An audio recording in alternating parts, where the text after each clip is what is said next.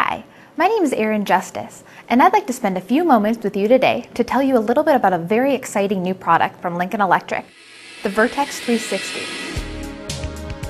The Vrtex 360 is a virtual reality arc welding trainer. This computer-based training system is an educational tool designed to allow students to practice their welding technique in a simulated environment. It promotes the efficient transfer of welding skills to the welding booth while reducing material waste associated with traditional welding training. The combination of realistic puddle simulation and arc welding sound tied to the welder's movement provides a realistic and exciting hands-on training experience. The Vrtex 360 was developed in partnership with VRSim. VRSim specializes in the field of simulation and has produced many types of simulations, including flight and maintenance simulators. The Lincoln VRSim partnership is very unique in that it provides a combination of both virtual simulation and welding expertise. The Vrtex 360 represents the next generation of virtual reality welding trainers and replaces the VRSim SimWelder in the marketplace. There are three primary components to the Vrtex 360 system, one being the virtual reality welding machine, secondly, the virtual reality welding stand, and finally, the VR welding helmet. The VR welding machine is designed to look and feel like a real welding machine. The student sets the wire feed speed and the voltage or the amperage in case of the stick welding process in order to really enhance the training experience. The welding stand has been modeled after the Lincoln Electric Welding School booth. The stand can use 5 different welding coupons: the flat plate coupon, a T-joint, a groove joint, 2-inch extra strong pipe, and 6-inch Schedule 40 pipe.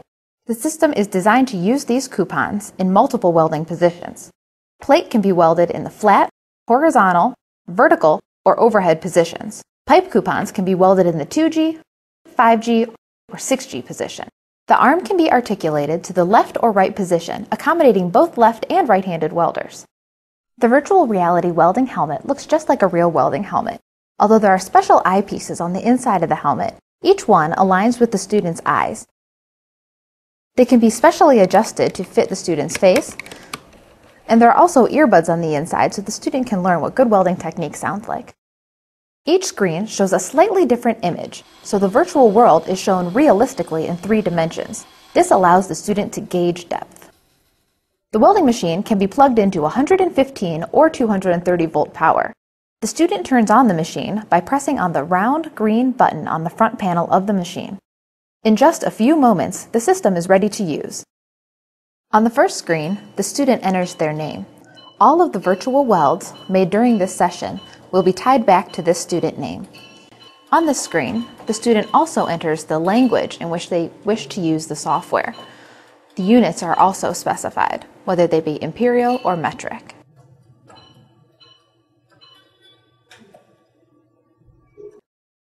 In this screen, the student selects which welding coupon he wishes to weld on, and also the position in which he wishes to weld.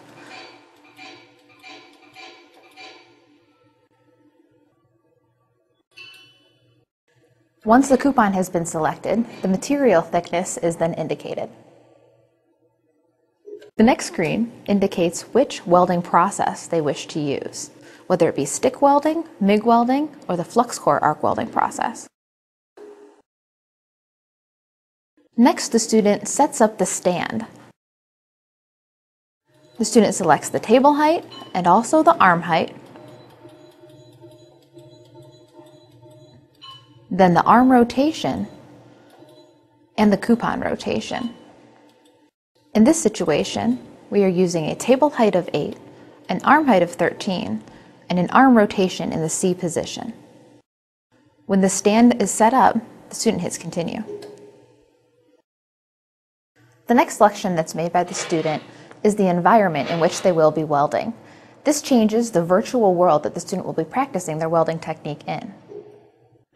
Since we're going to be using a welding process that requires a shielding gas, the gas mixture is selected, and then the gas flow rate is then indicated also by the student.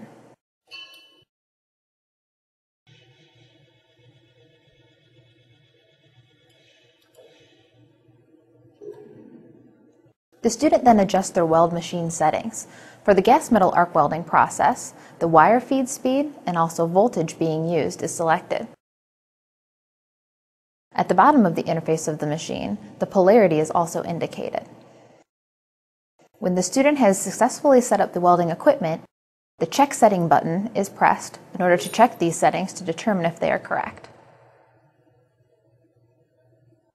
It is very important when preparing to use the system that the student takes time to properly fit the helmet and eyepieces so they can see inside the environment. As the student steps back and looks at the stand in the virtual world, you can see that it looks exactly the same in the helmet as it does in real life. The student then positions his body to weld and, when ready, strikes an arc. The simulation reacts much like an auto-darkening helmet, where the surrounding area becomes dark and only the puddle, arc, and immediate area are lit. While the student is welding, the instructor can flip between 3 different screens: the student view, the instructor cam, and the graphing view. The student view shows what the student is seeing inside the helmet. The instructor cam allows the instructor to view the student's work from multiple angles and to zoom in and out. The graphing screen shows a graphical representation of the student's technique. When the student is finished welding, he or she can inspect the weld. The instructor cam provides an alternate method of inspection, and the graph gives detailed information about the welding technique used.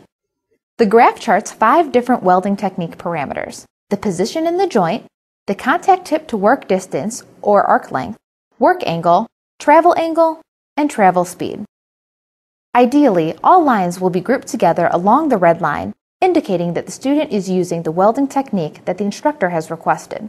All technique parameter lines should be within the white tolerance lines. If a student uses technique that is outside the tolerance lines, they will peg up against the top or the bottom of the graph. Each line can be turned off and on independently so that each can be evaluated and discussed during the training process. The lower graph shows potential discontinuities that may have occurred over the course of the weld. For example, if a student pulls a long contact tip to work distance while welding with the gas metal arc welding process, they may lose their shielding gas and porosity can occur. As you can see on the graph, the long contact tip to work distance is noted on the top graph, and a line next to porosity can be seen in the lower graph. If we then do a visual inspection of that area of the weld, porosity is seen in that region. The right side of the graphing screen scores each weld technique parameter individually and then produces an overall score. Below the score is a pass-fail indicator. This system can be used to provide a correlation of the weld made to whether or not that weld would have passed under a specific code. Lincoln Electric has provided recommended welding technique parameters. However, it is possible for a welding instructor to manipulate the ideal welding technique and tolerances to accommodate for specialized welding techniques or to fine-tune the welding training experience. This can be especially helpful when the instructor wishes to loosen the tolerances to build confidence in a new welder and then tighten them to challenge students as they become more skilled. Visual cues can be toggled on and off to be used together or one at a time. Visual cues turn green when the technique parameter being monitored is being done correctly. Visual cues can be used to aid a student that is having a difficult time with a specific portion of his welding technique, or they can all be turned on to allow a new welder to understand how it feels to use good welding technique using feedback similar to that of a video game. By using the keys that come with the Vrtex 360, an instructor can change the welding parameter tolerances and access the weldometer. The weldometer is used to track usage of the machine. It records the number of virtual coupons that are used, pounds of consumables, amount of gas, even arc time that would have been used or occurred if the class were completing the welding tasks in a real welding booth. This information can help a school track the return on their investment in their virtual reality welding lab. If you'd like to learn more about the Vrtex 360, contact your local Lincoln representative and visit us online at www.vrtex360.com.